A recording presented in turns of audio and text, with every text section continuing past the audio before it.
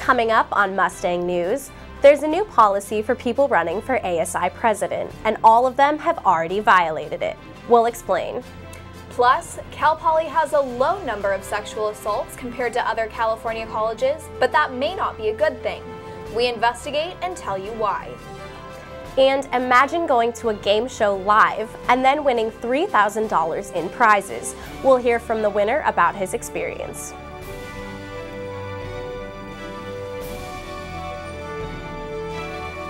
Broadcasting from Studio 300 on Cal Poly's campus, you're watching Mustang News. Thanks for joining us this Thursday, March 6th. I'm Jenna Brown. And I'm Katie McDermott. Well, ASI presidential candidates are still subject to the active campaigning policy that has resulted in fines during the past few days. Recruitment and Development Chair Cale Reed met with Dean of Students Jean DaCosta on Wednesday morning. According to Reed, DaCosta said the Recruitment and Development Committee will continue to enforce the policy. Fined outside the campaign season might prohibit communication and expression of interest in running for campaigns, might limit the press's inclination to talk to potential candidates. He is set to have their regularly scheduled meeting tomorrow morning. They will be talking about the campaigning policy. In the last 3 years, Cal Poly has 3 sexual assaults on record. Compared to UC schools, that number is low, and there may be a reason why. Brianna Whitney has been investigating this, and she joins us from the newsroom now. Brianna?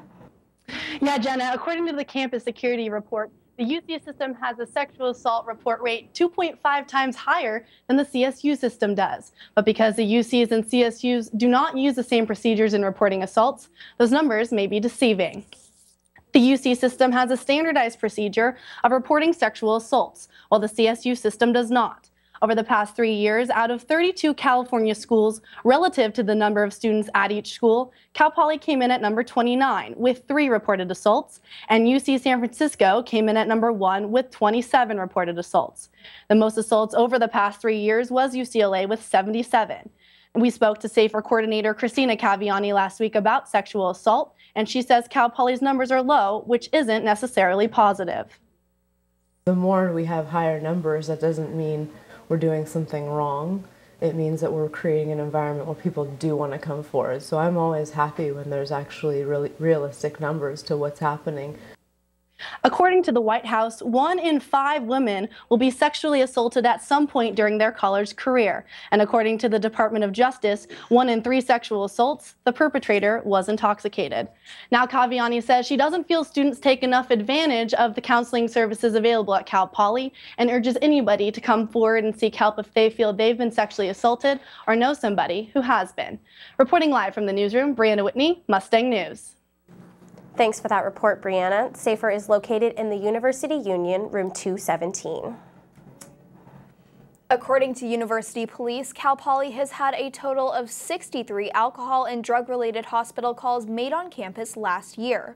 With the 2013 to 2014 school year coming to an end in June, there have been 58 calls, and 43 of those calls required a trip to the hospital. There were 37 calls fall quarter, and there have been 21 calls so far this quarter. 71% of these calls were made in or near residential halls. Community Standards Coordinator Via Hardy says students are very nervous and scared when they come to visit her and talk about their experiences. The emotion usually comes into play for people who are very surprised with their own actions and getting themselves into those types of situations. Hardy said when students come in to talk to her, emotions run high. Her best advice is to know your limits and have good friends that can help you out if you need it. Cal Poly is partnering with Discovery Life Sciences to do a flu study on campus. Anytime a student goes into the health center to see if they have the flu, they can choose to be part of the new test. A new instrument will determine if they have flu type A, B, or no flu at all. This study is the first step towards getting the instrument approved by the FDA. Co-founder of Discovery Sciences, Ann Dover, says the goal is to eventually have an instrument that can test for 13 different illnesses. To start somewhere. So we need to start with the flu, A and B to start with, and then we'll move on to RSV adenovirus and some of the other respiratory illnesses. When you're looking for these biomarkers, you need to, work one at a time. The study will continue through April. Students can go to the health center and get tested if they feel like they have flu symptoms. Well, from student to entrepreneur to planning commissioner, one Cal Poly grad is entering the race to fill a seat on the San Luis Obispo City Council. David Aguilar sits down with the candidate to see why he is joining the race. We need more housing at Cal Poly. This is an issue Eric Meyer says he wants to address if he is elected to the San Luis Obispo City Council. He opposes the proposed site for the new freshman dorm complex at the corner of Grand and Slack. They should be following the master plan and putting the housing where they've already scheduled to put the housing. Another issue Meyer hopes to address if elected is biking around San Luis Obispo and Cal Poly. One of the things I want to do is help connect San Luis Obispo to Cal Poly with better bike access. If he is elected, he hopes his past experience will help him solve these issues. Meyer majored in art and design and graduated from Cal Poly in 1985. He has served on the San Luis Obispo City Planning Commission from 2008 to 2013. Meyer is a co-founder of the Center for Innovation and Entrepreneurship at Cal Poly. He was born in San Luis Obispo and grew up in Morro Bay.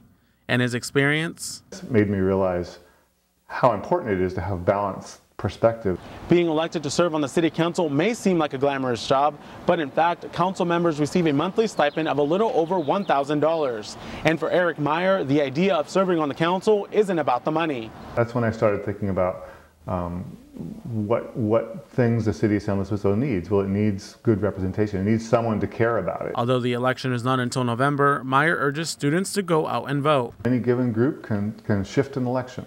And if Cal Poly decided to vote, they would absolutely shift the election. They could get whatever they wanted. In San Luis Obispo, David Aguilar, Mustang News. Meyer is running to fill the seat of Councilwoman Kathy Smith, who has said she is not running for re-election. After the break, we'll show you how a major operation on campus is turning waste into profitable materials. And 30 Lambda Chi Alpha fraternity brothers made the trip down to LA to be on The Price is Right. One came home with thousands of dollars in prizes, and we'll talk to him coming up.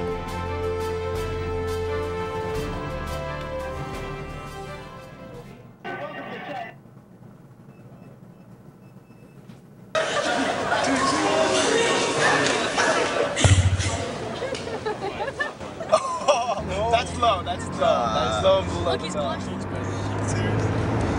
Okay.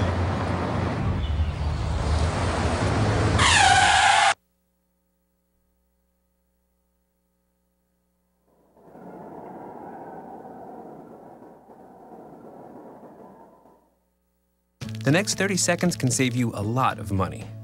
Just do your laundry in cold and stick to full loads. Auto-sleep your computers. Plug your gadgets in a power strip and switch it off when you're done. Headed out? Turn back your thermostat by 10 degrees.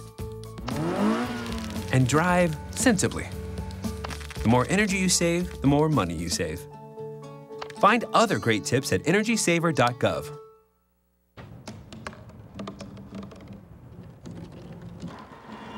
Everybody has a dream.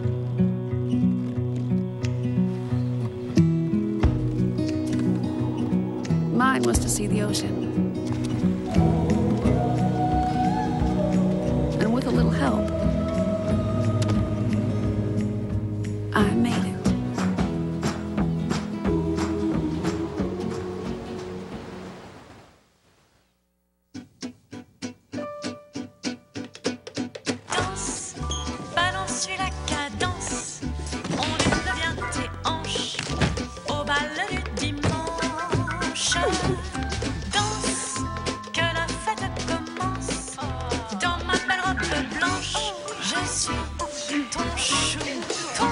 Give up on sex, don't give up on birth control either. There are more methods than you think. Find yours at bedsider.org.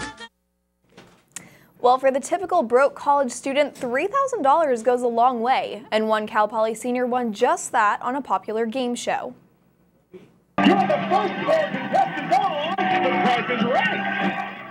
Colin Roth, a member of the fraternity Lambda Chi Alpha, was on The Price is Right with fraternity brothers, and he scored big. He can't say what prizes he won until the episode airs, but the total was close to $3,000. This is the second time Lambda Chi brothers have gone to the show, and Roth says it's an unforgettable experience. They have these big cue cards that they, with your name on them, and they pull the cue card, and I'm like, oh, that's my name. Like, oh, that's my name. You get there with like 27 of your best friends, and everyone is just like going nuts for you on stage. That's something I'll probably never forget. It was just unreal. Fun. You can watch Roth win big on April 23rd. Well, the month of March is known as Herstory Month. Each year, different events and speakers are brought together to help highlight women's issues. This year, Herstory kicked off early on February 7th with one of the more popular events, the Vagina Monologues. During Herstory Month, the Gender Equity Center collaborates with different departments to celebrate women's experiences, history, and empowerment.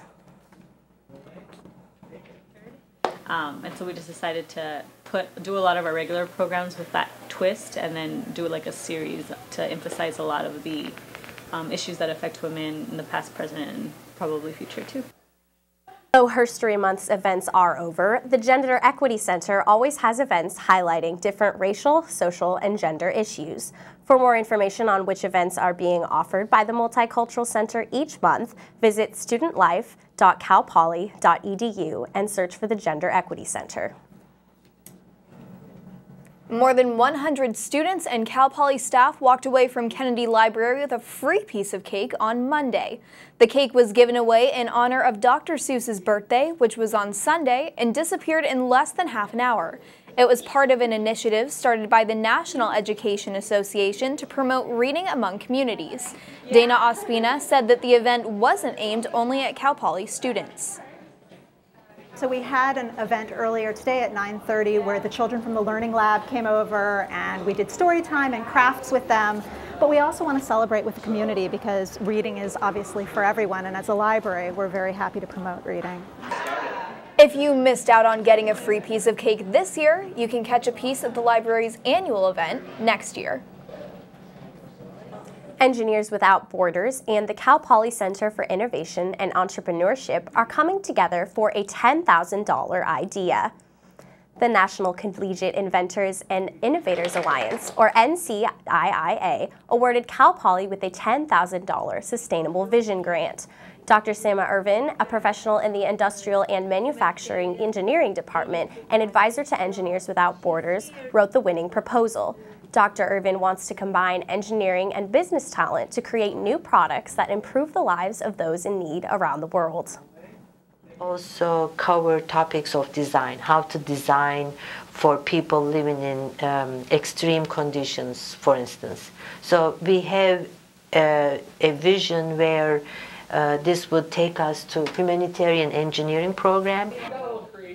Dr. Irvin also wants to use the grant money to plan new courses that focus on humanitarian engineering. Now, Cal Poly has one of the largest university compost facilities in the nation. We visited the site to see how they are turning waste into useful and profitable products. This may look like any road, but follow this dirt path up the hill and you'll find the site of a major compost operation. So composting is a managed process that is taking any type of organic material, anything that was once living, and turning it into a valuable soil amendment, which is compost. Animal manure from horses and cattle on campus is brought to this site on Mount Bishop Road.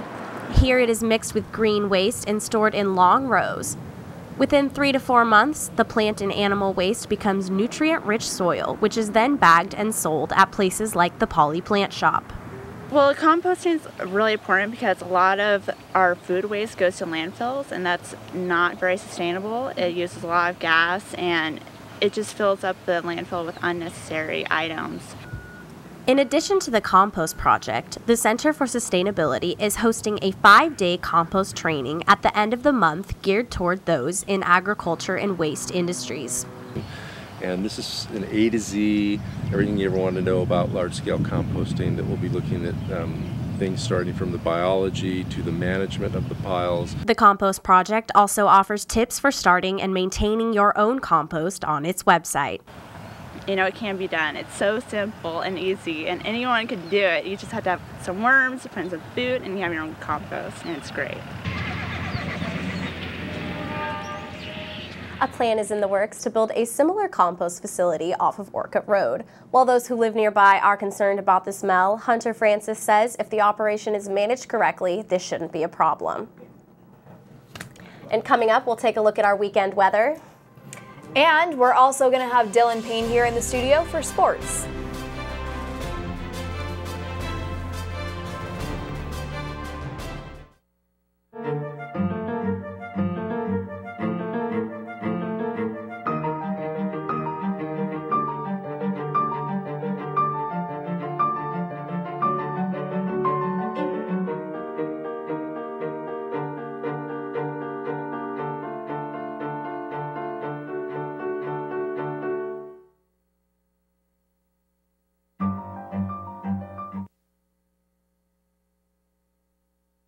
How you doing? My name's Steve. My family's lived in this neighborhood for years. Recently, things got so tight, we had to go to our local food bank for help. I lost a lot of sleep worrying about what the neighbors might think. That is until I saw them there, too. How'd I do, Steve? A little stiff. You could have done a little better. What? Come on. You know, I have an Academy Award. Yeah, but not for playing me. Play a role in ending hunger. Visit feedingamerica.org/hunger and find your local food bank. If you drive buzzed, it could cost you around $10,000.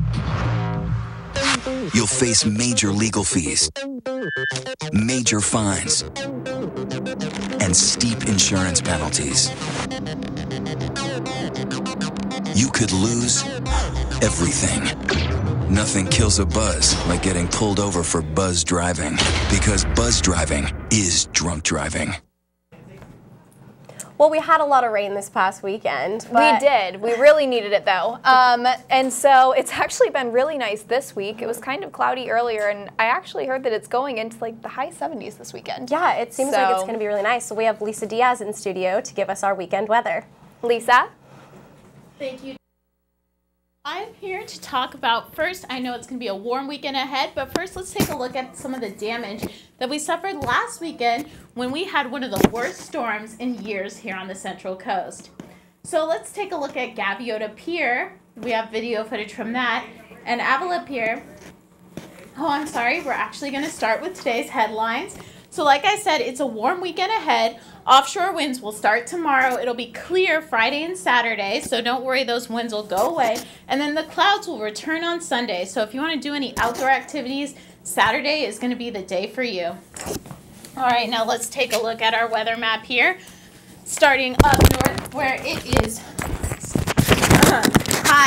it's going to be warmer up in North County, 71 up in Paso Robles, still a very moderate temperature, moving down to Atascadero where it's going to be at 70, so still maintaining kind of the more heat in the North County. And then we head out to the coast. Los Osos is going to be 58 degrees. Avila Beach is going to be 66, so it's going to get a little cooler. You know, there's always fog out in the Los Osos area. Then down to San Luis Obispo, here, where we are here in Studio 300. Very moderate, 68. Now let's take a look down at South County, 64 in Santa Maria, so it'll get cool as you travel down the coast. That's it for your weekend weather. Thank you so much, and back to you, Katie and Jenna. Oh, sorry.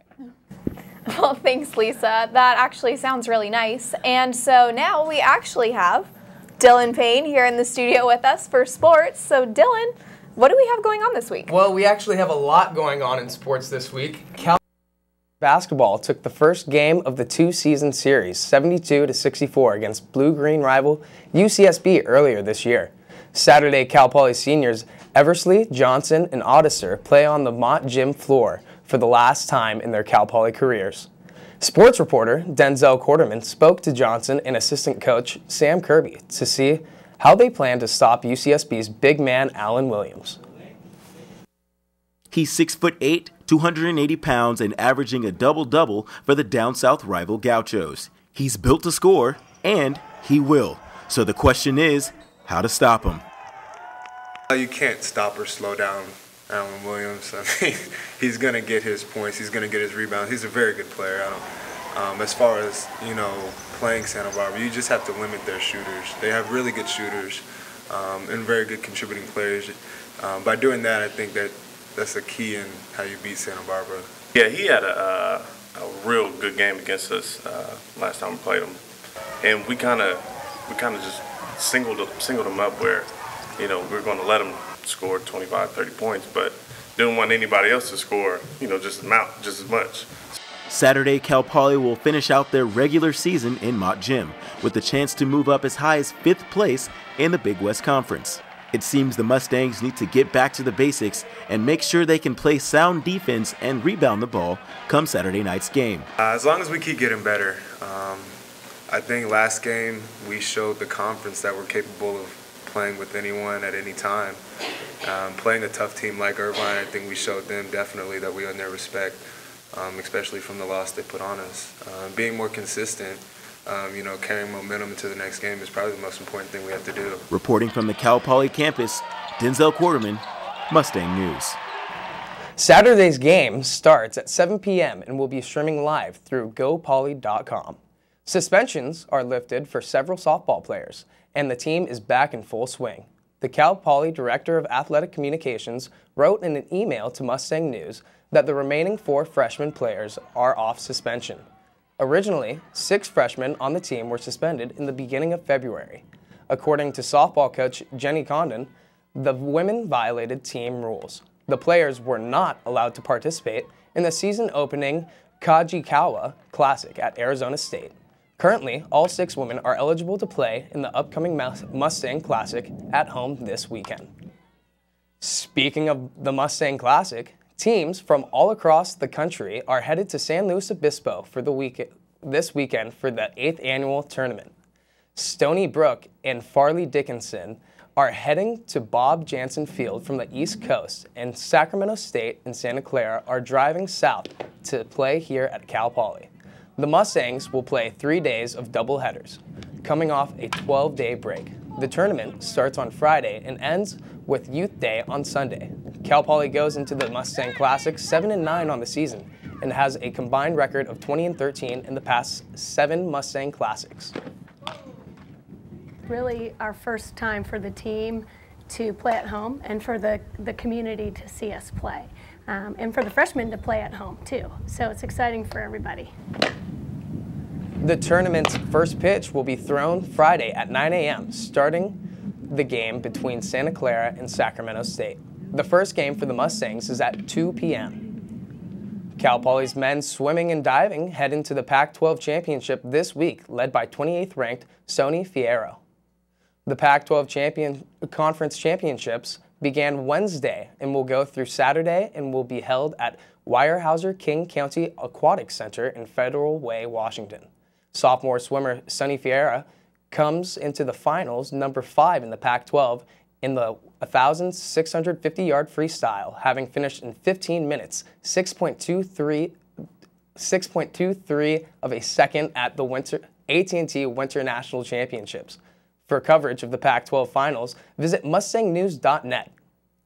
You can take part in a giant version of a classic playground game tonight. The game is Knockout, and it will be one to remember. ASI is attempting to break the Guinness World Record for the largest game of Knockout. The current record is 781 participants. More than 1,500 people were invited through Facebook to come be a part of history for the massive game. The event is free. A community event, the Cal Poly community, kind of bringing them together. Doesn't matter what your background is, what you're studying, where you're coming from. We just want this to be something where everyone could be a part of it for free. The event is free to join. All you have to do is show up to the rec center tonight before 6 to register. Members of the Guinness Book of World Records will not be at the event because they are asking a couple $1,000s to fly someone out, so instead there will be members of SLO City Council to witness the event and film it so the tape can be reviewed in London by the World Record Committee. The top 8 winners will get swag bags and will compete in another knockout tournament on Saturday during the halftime show at the men's basketball game. And that's all we have for sports this week. I know it's a lot. That knockout game sounds fun. I wonder if we'll actually break the record. I know. They were asking I might have to go. thousands of dollars for us to fly them out. It's a little ridiculous, but you know what? We don't have that much money. Yeah. Okay, well, that's all we have for sports. So coming up next, we're going to have Eden Elisage in the studio. We're going to take you inside last weekend's Craft Beer Festival.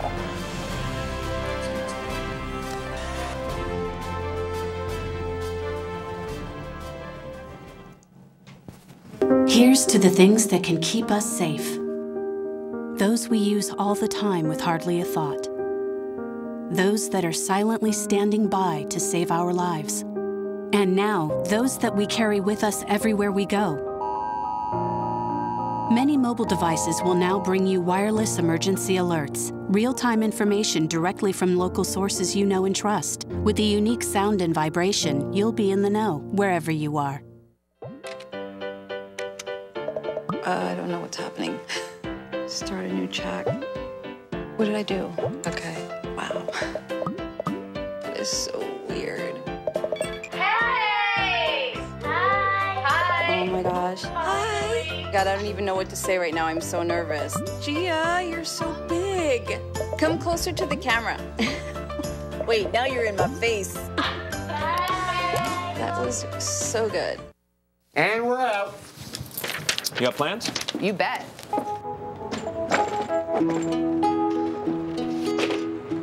50 million Americans struggle with hunger, but we can do something about it. Excuse me. What's going on? Dinner. Please join me in helping put food on their tables. Together, we can feed America. You guys keep going. I'm gonna get the plates. Plates? Find your local food bank at feedingamerica.org/hunger. Well, welcome back, everybody. We have the lovely Eden Elisage here in the studio for Pollywood. Eden, what can you tell us about this week? All right, thank you guys. We're going to get right into this week's Pollywood Minute. Last night, legendary voice actor in the original Batman Adam West showed his documentary as a kickoff to SLO's International Film Festival. The 4th annual film festival will run until Sunday and will show more than 60 films. Jeff Bridges will be back in SLO to accept the King Vidor Award on Saturday night at the Fremont Theater. For ticket information and participating restaurants, you can check out slofilmfest.org. Beer lovers of the Central Coast gathered this past weekend for the annual SLO Craft Beer Festival. Mustang News beer columnist Nick Larson and Jake DiVincenzi take us inside Craft Beer Fest. Craft Beer Coalition's annual SLO Craft Beer Festival was like an afternoon in beer heaven. At the sold-out event, we had the opportunity to drink with and talk to many beer enthusiasts. I think it's just super important socially that guys understand that beer has a value, it's a nature of life, and that we taste it, and we don't drink it to get drunk, but we drink it to taste. We tasted more than 50 different craft beers from all across the country. They even had apple juice. We were asked to help out pouring for Green Flash Brewing Company in San Diego, got to check out some unique local businesses, and were invited to sit in on a special rare beer tasting. We're at the last tasting of the vertical set of Sukaba from Firestone. So basically the point of this is that you taste each year from 2011 2014, so the last, 3 years, and you basically compare how this beer ages over time. Beer. What do you like about craft beer that's much better than Coors Light or Bud Light or whatever you can get in the stores? I think craft brewers are willing to take risks. They take non-standard flavors. Like I had a habanero IPA today, which, is something that you don't find, in a can of Coors. Yeah. Jake DiVincenzi, Nick Larson, Mustang News. You can read more about SLO's Craft Beer Fest in Nick and Jake's column on mustangnews.net. Wake up, wake up. No, it's not the first of the month, but Bone Thugs and Harmony are in San Luis Obispo and taking over the stage at SLO Brew this weekend. We're not against rappers, but we are against those thugs. Reached their height of their stardom in the late 1990s and early 2000s. Their famous hits include Grammy-winning Thuggish Ruggish Bone, First of the Month, and The Crossroads. Doors open Friday at Slow Brew. Thanks for watching our show. Back to the ladies at the desk. Thank you. That's all the time we have. Thanks for watching.